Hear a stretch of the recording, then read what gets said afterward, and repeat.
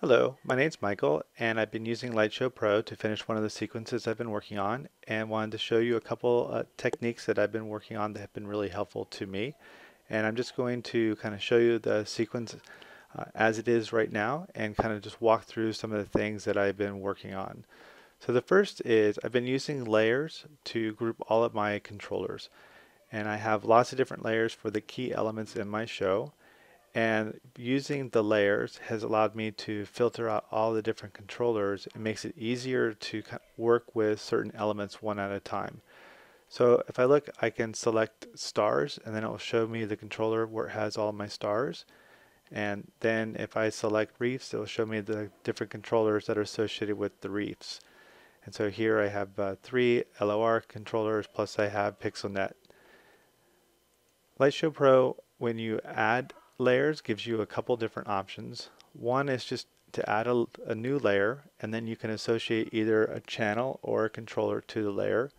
Or there's 2 other layers that will automatically associate all the RGB lights to a layer, or this one will associate all the static lights to the layer.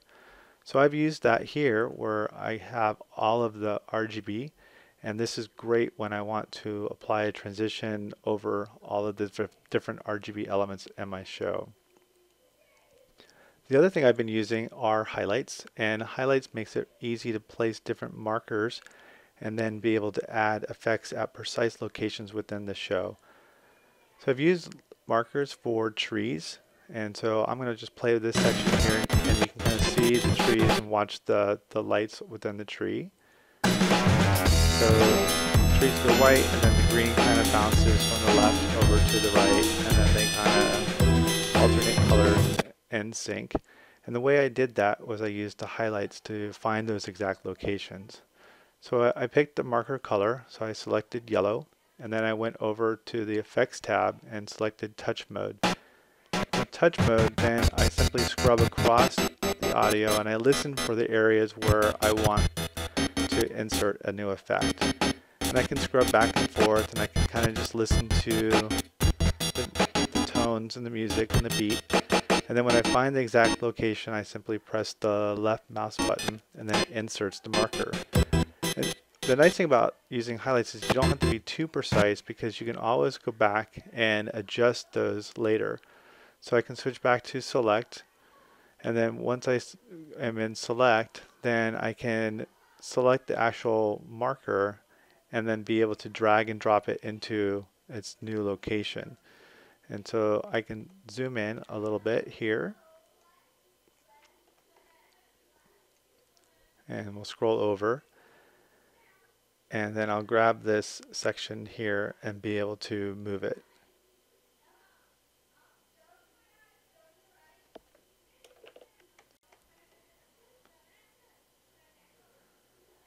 Okay, so now I've grabbed it, and as I drag it, you can hear the music, and then it's also moving all the effects with it as well. So even though I placed the effects, I have the ability to change them easily.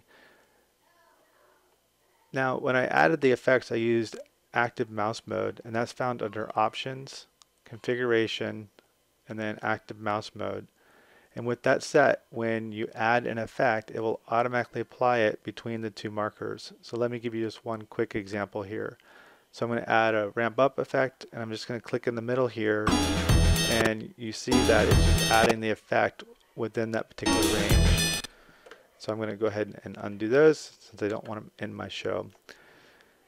The next is using transitions. And so originally I thought transitions were really only helpful for RGB, but I've been finding them really helpful for incandescent lights as well.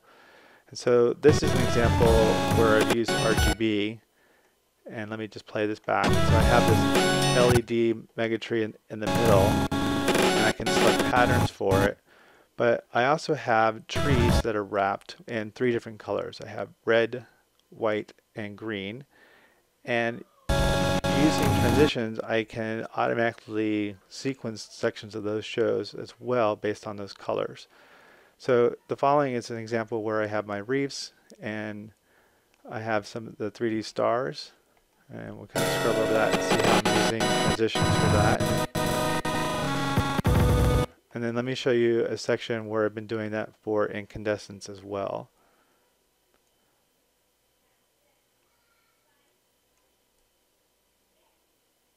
So here is an example where I wanted to do a wipe through the whole house. And it just kind of does a building. And you can see that it's red and it builds up for the entire house. So all my trees that are wrapped in red lights will turn on. And then it will switch to all of the elements that are green. And so transitions have allowed me to create some unique patterns very quickly and easily. So here's another example where I've got a bunch of RGB, but then I also have the incandescents that are automatically programmed using the transitions. And let me just click on one of these and show you how I've done that.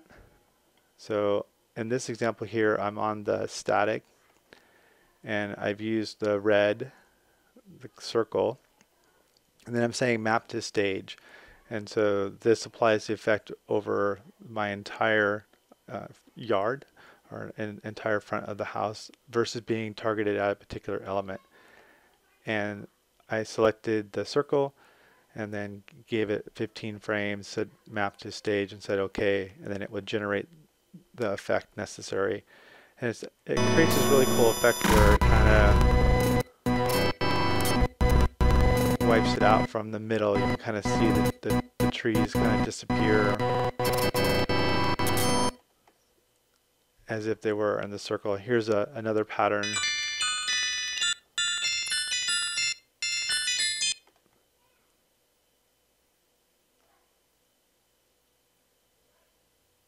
And then here's another example where I've used okay, this one's a little different than the other one. So this is an effect that is just a flashing effect. And what I've done with this one is I've applied it to my house lights. And the effect there is that it does this chasing pattern. And you can see where it ramps up and ramps down. And it just does this little chasing pattern for the house lights. And so instead of having to use patterns and copying and pasting and such, I simply add the transition, drag it across, and then the transition does the chase effect for me.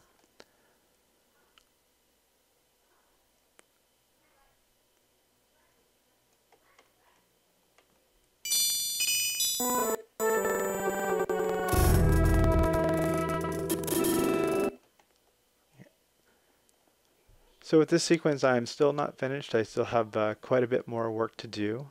But with Lightshow Pro and using some of these techniques with the layers and then using transitions, it's made it a lot easier to create the sequences. I hope this little tutorial has been helpful to you. I'm looking forward to seeing what everyone does this year for their show. Thanks.